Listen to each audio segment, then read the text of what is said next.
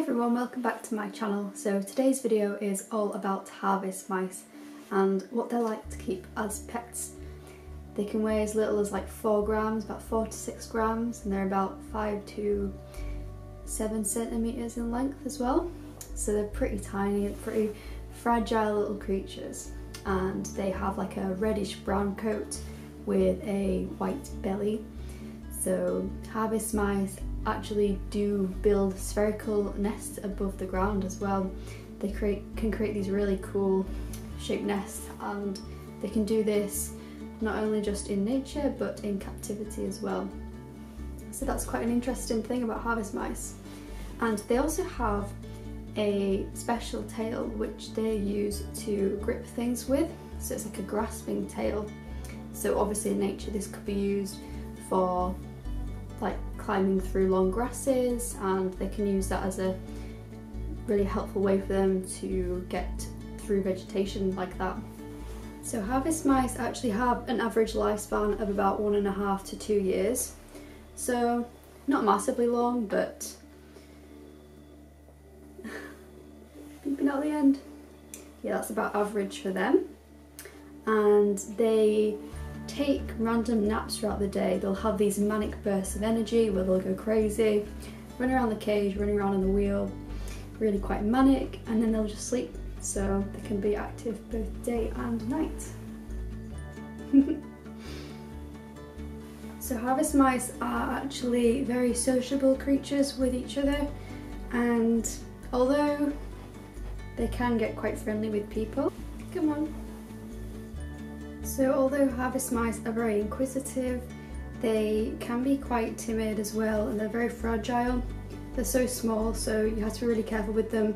I'd say they're definitely more for watching rather than handling. Obviously I've got them out for the purpose of this video, but generally they're quite fun to interact with. When they're in the cage, they will be inquisitive and come like sniff your hand and maybe climb on your hand a bit, but generally for taking out the cage, like I'm obviously got them in the tube right now, but they can be very jumpy and very fragile, so probably not the best animals for children. And like I say, definitely better for watching rather than touching as such, because they're so fragile and timid. So although they can be quite tame, you can see they're just so small, so you do have to be really careful with them. So yeah, they're very sociable creatures with each other. They like to live in like pairs or small colonies, if you like, so it is definitely essential that they have companionship, and they can live in either all male groups or all female groups. They are also quite hard to sex due to their small size. So basically the males have like a little like kind of swelling around the rear, and that is one way to distinguish between the two. And the females will have nipples, but they can be covered with fur, so it can still be quite hard to tell. They're so small. The easiest way to tell is looking through like a plastic tube, for instance. That's probably the easiest way to tell the difference between the two, but it can be quite a challenge. So harvest mice do need quite a lot of height space. They're very active, so generally a spacious home is going to be best for them. Large fish tank with a mesh lid would work. And again, they can squeeze through such tiny spaces, so you're talking sort of 1/4 inch mesh to keep them in, so because they can squeeze through really tiny spaces. But yeah, they're tree climbers. They need a lot of height space. They're gonna love to climb things and explore, so definitely height space is something to consider. They need plenty of height space to mimic a natural habitat for them. So yeah, obviously anything kind of plastic, best to be avoided. They will chew it, so you want to avoid any kind of plastic with harvest mice, and like with most like small rodents really. And yeah, they could chew out of a plastic cage basically. And bad cages, again, not the best unless it's really tiny mesh, because they will squeeze through it. So harvest mice, can be very active and very inquisitive animals, so they need lots of enrichment in the enclosure, different like levels, different things to climb up and different textures to explore. They're really inquisitive and will enjoy a wide variety of natural enrichment in the enclosure. Definitely making use of the height space as well, with branches and twigs and that kind of thing. They'll love that. And of course like a running wheel, because they have such manic energy. So also another thing to consider with the housing is plenty of nesting material. Like I said, I like to build like these really cool nests, so yeah, definitely providing lots of different substrates for that as well.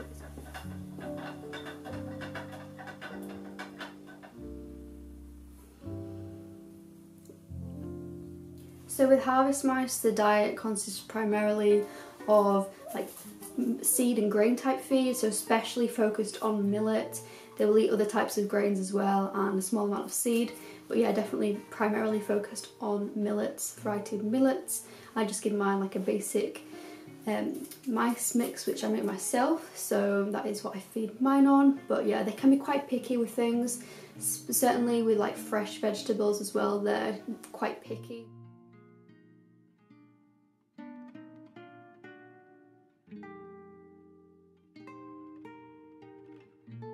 Because they're not true herbivores, they will also eat like little grubs and stuff in nature, so providing like another source of protein is recommended.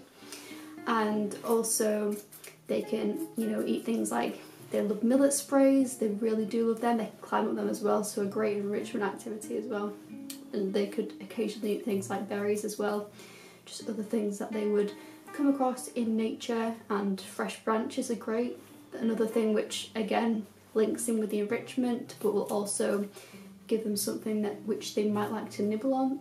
So in terms of cleaning the accommodation, they are like, they don't really smell particularly to harvest mice, but after a few months they will like acquire some kind of aroma in the enclosure. So like I would say every few months that it would be best to do a full clean out. You don't want to do it too often because that can stress them out, remove their scent trails, and they won't like that too much. So not too often, but at the same time you don't want to leave it too long because eventually the ammonia will build up, but they produce quite a little amount of waste, I would say, compared to like maybe hamsters and gerbils, so they don't really need cleaning as often, but obviously every few months is quite good, and it really depends ultimately on the size of accommodation you have as to how often it needs cleaning and how many you have in a space as well. That's quite a big factor in terms of how often to clean. They have to be closely monitored for their behaviour and, you know, any signs of aggressive chasing and nipping, that kind of thing. They could draw blood. They can have quite serious fallouts. We've had a few rifts with ours, both with the females and the males. Like, it can kind of come and go really, but just keeping a close eye on that. And, you know, they can go for things like tails, ears, and, you know, they could get into more serious fights which could lead to nasty wounds, and they could ultimately fight till death, you know, if they felt that way inclined. So you have to really closely monitor their behaviour. They're best brought up with like their own kind, if you like, so if they are from the same litter they have a better chance of getting along. We have mixed with ours, so ours were from mixed litters from a young age, so if they'd been brought up together as well that would work, but they can fall out even if they've been raised together. So like I said, we've had a few little fallouts here and there with ours. Overall they generally get along quite harmoniously and they are quite content with one another, but they've gone through phases where, you know, maybe one will want to be the more dominant one, if you like, and that can lead to some aggression. So you just want to make sure none of them are getting picked on, and that generally they're quite content. But obviously, you know, these things happen. They can go through phases where there'll be quite a bit of aggression and dominant behaviour, so it's just that fine line between what's aggression and what's just, you know, being like dominant. So yeah, it's a tricky one really, but yeah, they're highly sociable, so they are not going to do particularly well by themselves. They really do need the companionship to thrive.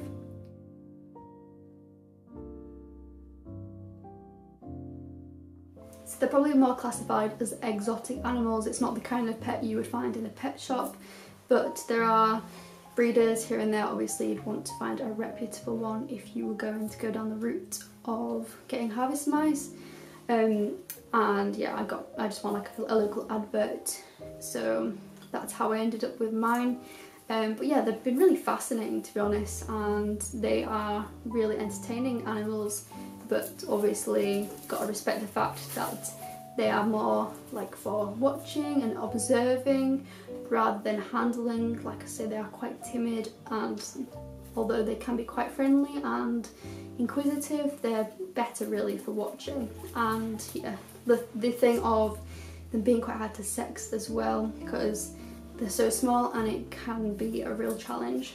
So yeah, and I suppose the other thing of the fact that they can have these fallouts and a clan can suddenly break down, even though they may have previously been, you know, well-established group, they can have fallouts, and that is something which needs to be closely monitored.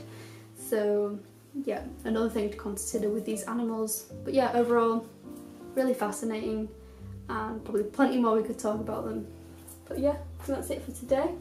So yeah, thanks for watching, and I will see you next time. Bye.